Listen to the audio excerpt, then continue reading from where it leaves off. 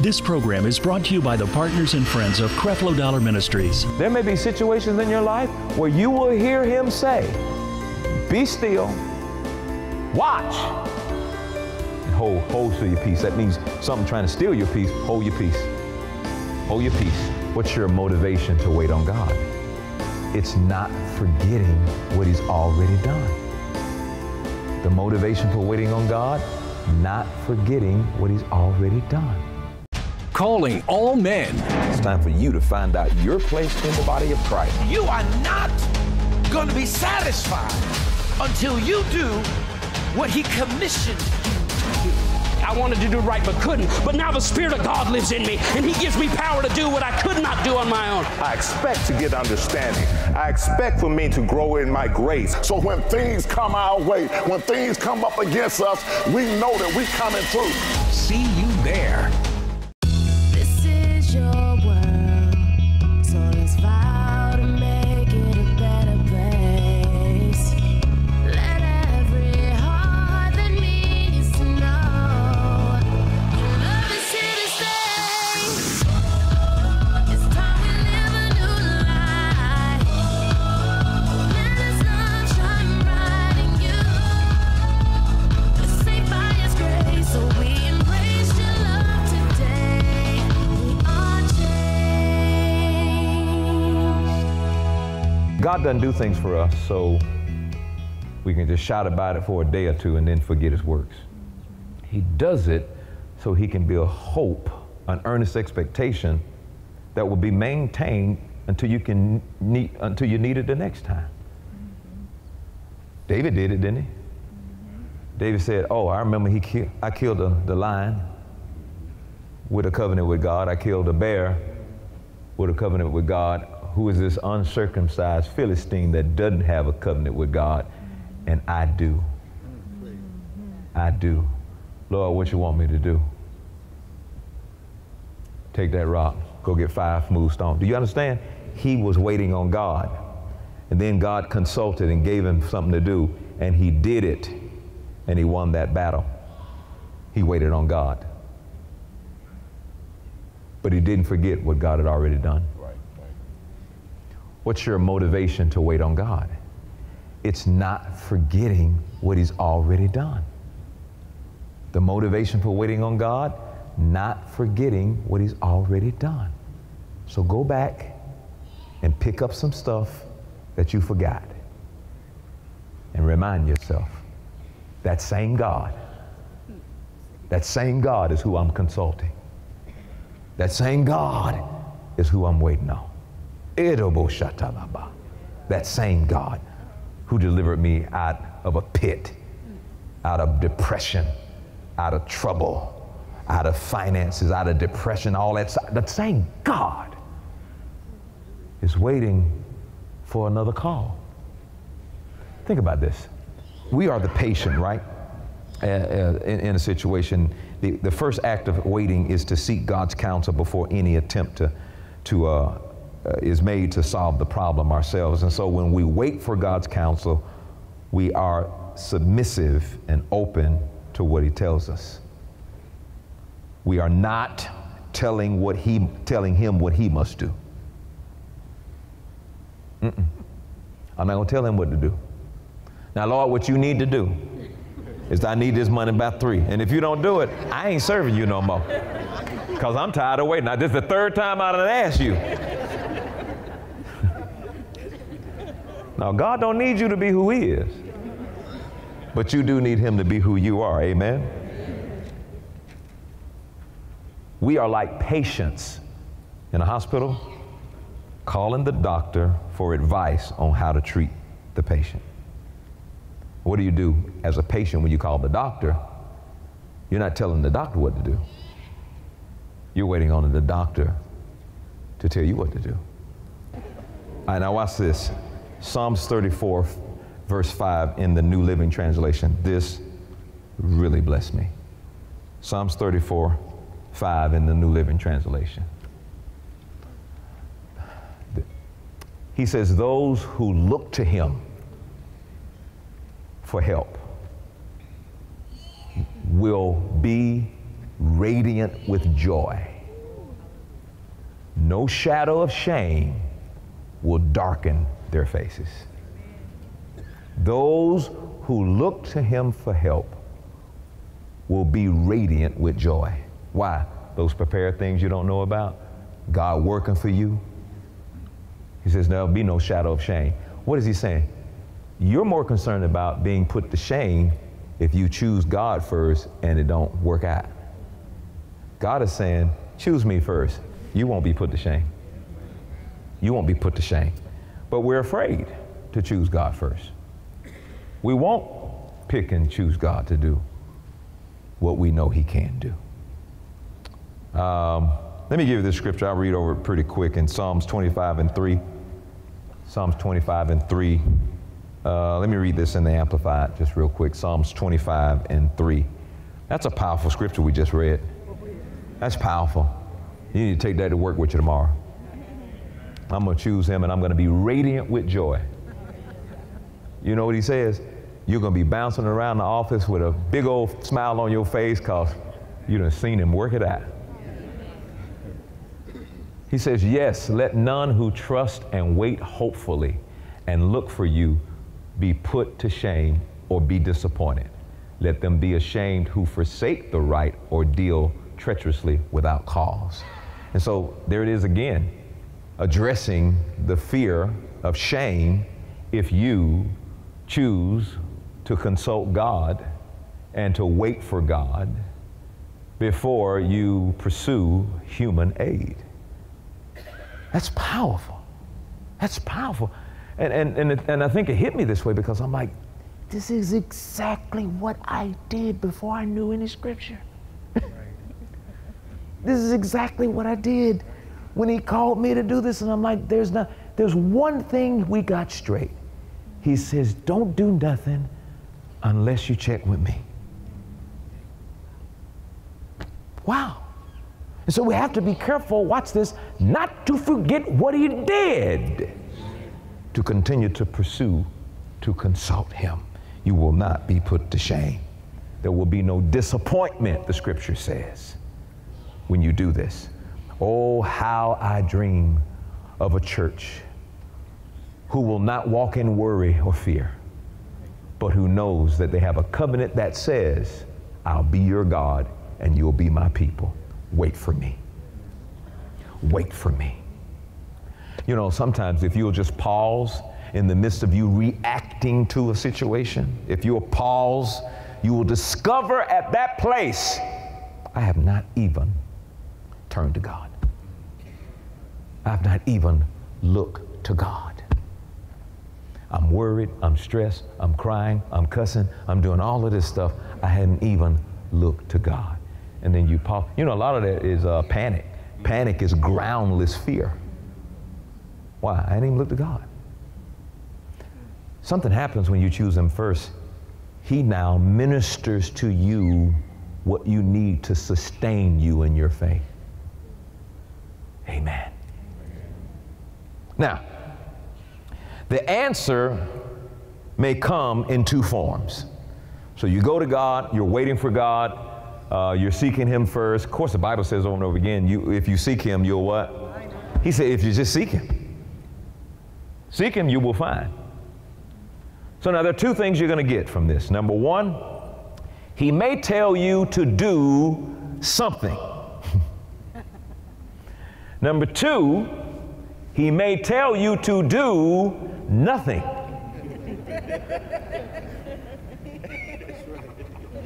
Here are the two things you get for waiting for the Lord. He will tell you, may tell you to do something. He may tell you to do nothing. Somebody says, well, that ain't so deep. It is. Because as Christian people, we always assume we need to be doing something. And sometimes you're doing something when he said do nothing. Oh my God. Let me show you some scripture. Go to Isaiah 30, verse 15 and 16. Isaiah 30, verse 15 and 16. So I choose to wait for the Lord. So what am I waiting for? Do something, do nothing. You are now a barefooted priest.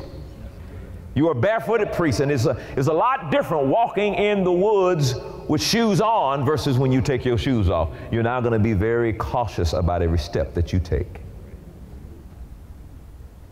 These two verses, for thus saith the Lord God, the Holy One of Israel, in returning and rest shall you be saved. So notice what he says. The key here to salvation is rest. In quietness and confidence shall you be strengthened, or shall be your strength. Quietness and confidence. That's not, you ain't saying that. You ain't saying that. But now here's what it means to wait for the Lord. Either he will tell you to do something, or he'll tell you to do nothing. And somebody says, well, what if you ain't heard him? Do nothing until you get instructions.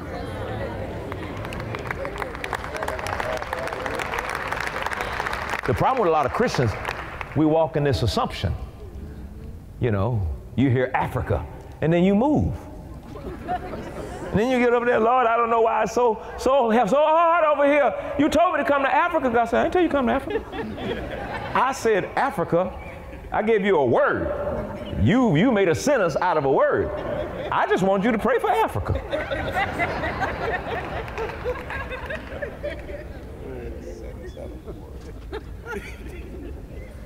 God say to some of y'all, entrepreneurship, and then you go, God told me to quit my job. He didn't tell you to quit your job. He said entrepreneurship. Lord, what do you want me to do? Not quit your job.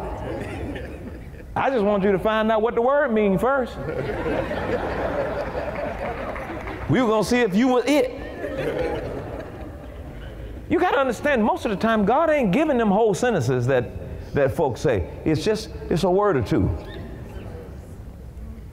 Progressively putting things in you so that the right motor and motivation has been put on the inside of you as he gives you instructions. Slow down. You think you ain't even did the last thing he told you to do. Slow down.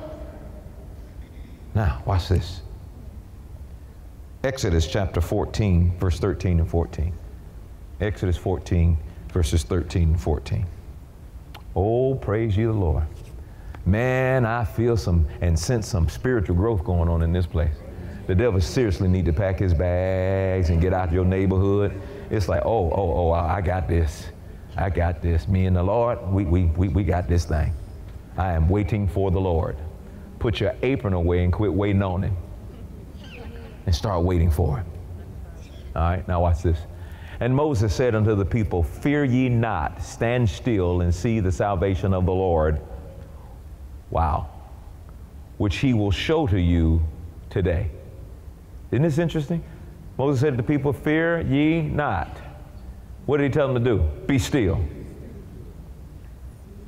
Be still. And watch this. Be still, seek salvation. He gonna show it to you. For the Egyptians who you see today, you shall see them again no more forever. And we don't need you to do nothing. We need you to stay still and watch. The Lord shall fight your battle for you. You shall hold your peace. What's the instructions? What's the consultation that we receive? Be still, watch, and hold your peace. Oh my God. There may be situations in your life where you will hear him say, be still, watch, and hold to your peace. That means something trying to steal your peace. Hold your peace. Hold your peace. That's your valuable asset. You remember when we say it? Don't spend your peace on anything that anything you got to spend your peace on is too expensive. All right. All right. Now let's change it up a little bit. So far he's saying be still, and that's huge. That's huge. Most Christians are, well, this is what the Lord told me. You very rarely hear somebody say, what did God tell you? Nothing. Somebody said, well, were you missing it? No, he ain't tell me nothing, so I ain't gonna do nothing. That's easy. He said nothing, I ain't doing nothing. I've been trying to get God to say this little one thing to me, and he ain't said it yet. I really want to hear it, but he ain't said it yet. Now, if I go and do something I want to hear that he didn't say, don't be talking about it. Don't go to God talking about trouble in my way. I had to cry sometime. He like, you ain't never had to cry. I ain't tell you to come here. Now I got to do this, get you all the way back where you need to be and start all over again. Now his mercy and grace is there, and he'll do it. All right, now watch this. 2 Samuel chapter 5, verse 19 and verse 20. 2 Samuel chapter 5, verse 19 and then verse 20. These are great scriptures here. This is about David. And so verse 19, here's David waiting on the Lord, waiting for the Lord. And David inquired of the Lord. That is the definition of waiting for God. David inquired of the Lord, saying, shall I go up to the Philistines? Isn't that something? David was waiting for God, which this is what he did all the time. Of course, besides the time he got lust on him and had this woman's husband killed and then slept with her and all that. And then God came and gave him mercy and grace. He paid a little bit with Absalom, so that seed. David went through some stuff, but the boy had a heart for God. I said David had a heart for God. David inquired of the Lord, saying, shall I go up to the Philistines? When's the last time you inquired of God? Shall I take this job? You ain't saying that. All you know is they paying me 3 times more than I made the last time. Of course God want me to take this job. And as soon as you left, then where you left tripled in business, and God was working on something there. I don't know which one was the best. What I know was you should have stopped and inquired of God. And the job required you to move. And then you moved way to Seattle. And then you left your church. Then you weren't getting fed like you used to, because you thought all churches were the same. And his assignment was here. And you thought the assignment could be anywhere. Well, I'd just be a partner and watch television. And you saw the television, wasn't that? It cut off at 21 minutes. And it may show you the end, and it may not show you the end. And you're like, oh, Lord, well, I'll just get on the stream. And then they tell you to do something in College Park. What you supposed to do? Come down every week to do what he told you to? Inquire of the Lord. Shall I go to the Philistines? Will thou deliver them into my hand? Look at that. Look at that. Now he is getting ready to tap into that prepared thing. And then here's what God said. Remember, for those that wait for me, I'm going to go to work for you. I'm going to go to work for you. Again, how many of you want God to work for you? How many of you are tired of working for yourself? How many of you ready for God to work for you? All right, now watch this. And the Lord said unto David, all right, now you're getting ready to give instruction. Go up. Wow, that was loud. Go up.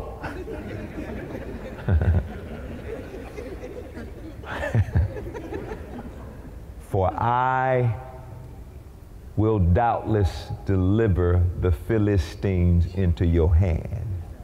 Go up. But remember, it had to start with, shall I go up? Shall I pursue? That's waiting for God. And the Lord answers, go up. And he says, without a doubt, I'm working for you now. I will deliver the Philistines into thy hands. You gonna do what you do. Look at verse 25. Let's see what the result of this. Verse 25. And David did so, as the Lord had commanded him.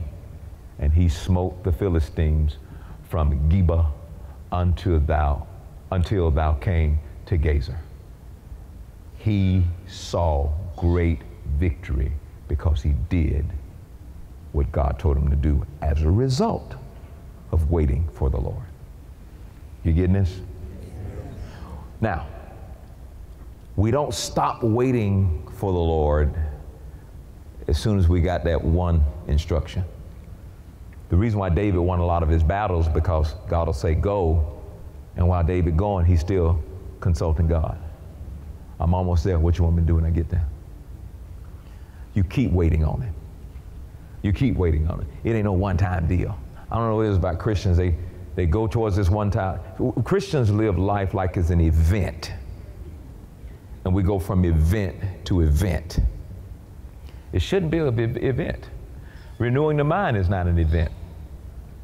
Renewing the mind is a life process. Okay? Now, let's look at this. We don't wait for God when we begin to act. We continue waiting for God. Proverbs 21:31. Proverbs 21:31. Y'all getting anything out of this? This Bible study is for, right? To clarify and make plain and make clear, and then you walk out of here and you do it. This is the power of the gospel. And all thy getting, get understanding. Verse 31.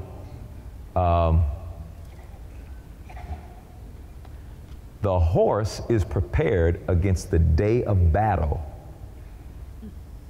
but safety is of the Lord. So if you put your trust in horses and chariots, but don't put your trust in the Lord, so we're still waiting for God. I'm waiting for God where my safety is concerned. I'm waiting for the Lord. That year, 18, going on 19 years ago, when I had that wreck in Sacramento, California, I was waiting for God, and I asked him, do I need to go to Sacramento, California? He said, no. I said, but I gave them my word. My integrity is on the line. Now, here's the first thing you'll learn about God. He is not going to argue with you. Okay? Now, we went. We were still consulting God. We made our confessions. Now, in the midst of me consulting God, there were little things like this that happened. If you ride in the front seat, put your seatbelt on. If you do this, do that. Just little things he was doing at that time. And each of us were doing what we need to do, and our lives were preserved. What I'm saying is not the one-time instruction you get, but walk waiting for him. Walk waiting for him.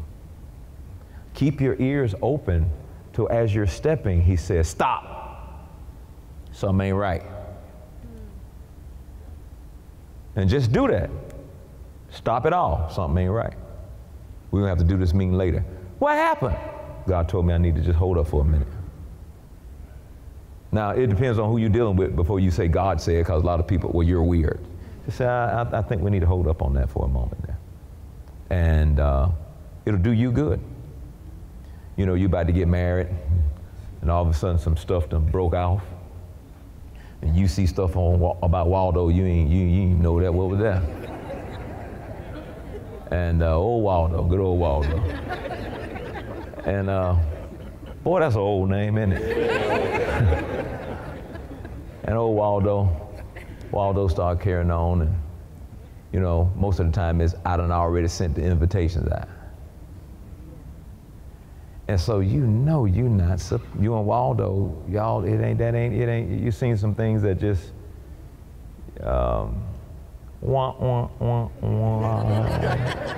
it's just like,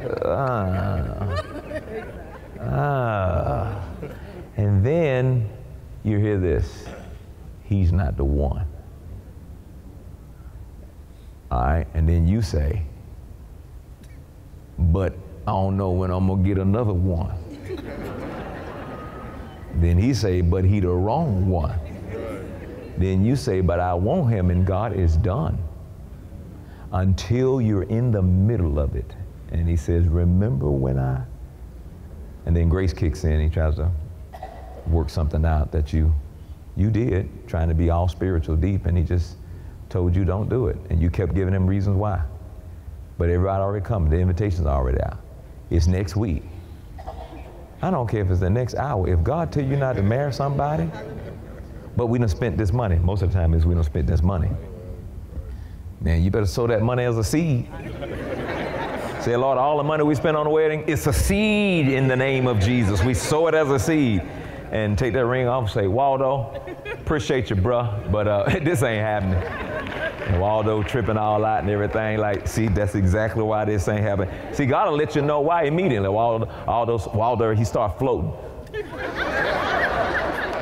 Turn around like this, and he go, you're like, that's a demon. See, God says, see, I told you Waldo has some problems. Imagine you in the bed with Waldo and y'all making love on your honeymoon night. And Waldo trying to talk like Barry White. And then that berry white get a little bit too deep and scratchy. And Waldo say, "Ah, it's suck your blood." What?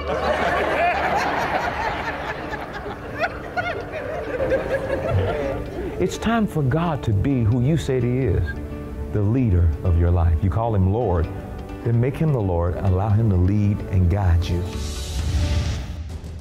Do you ever feel empty, confused, or not sure of what to do next? These may be signs of not spending enough time with God. When you get alone with God and get away from the clutter of the world, He will begin to instruct you, renew you. He will begin to give even the expectation of what you need, but you got to learn how to enter into a rest and wait on God. Amen? In this series by Creflo Dollar, you will learn the importance of spending time in God's presence. You ain't the weak little pathetic thing that you used to be. You've been hardened a little bit. And now you can send all your haters a Christmas card thanking them for helping you to mature and to trust in God. Since I can't trust you, I can trust in a God who will never let me down. Personal relationship. Get the Alone with God 5-message series right now for a love gift of $30 or more. Call the number on the screen or go online to order today. Omaha, Nebraska, Woodbridge, Virginia, and Philadelphia, Pennsylvania. We are on the way. Join Pastors Creflo and Taffy Dollar for one day only. The Word of God in the mouth of a believer coming out of your mouth produces power, produces change, produces authority that has to tell the sickness and disease, you cannot remain because of the authority that I have been given through the Word of God. I come because I enjoy the Word, and the Word is awesome, and you always get a good message that comes breakthrough. If they want answers to their life and they want change, then they need to come, because there's always a Word that's going to bring revelation knowledge. Join us in Omaha September 13th, Woodbridge on October 11th, and Philadelphia on November 15th for one day only. Hurry before time runs out and claim your free seat. Call, text, or go online to register today. I pray that this broadcast blessed you today. Now, I believe in the grace of giving, and I know that there are many of you out there who want to support all of the work that we do here at Creflo Dollar Ministries. Now, your financial seeds are instrumental in keeping this broadcast on the air, making ministry resources such as sermons and study notes available through numerous avenues, and allowing us to assist people affected by natural disasters, among many other things. Rest assured that when you support Creflo Dollar Ministries financially, you are giving to help our efforts to spread the gospel all over the world. Thank you for choosing to be a blessing in the lives of other people by sending in your financial donations to this ministry. If you'd like to give now, you may do so by calling in or giving online at creflodollarministries.org. Thank you, and God bless you.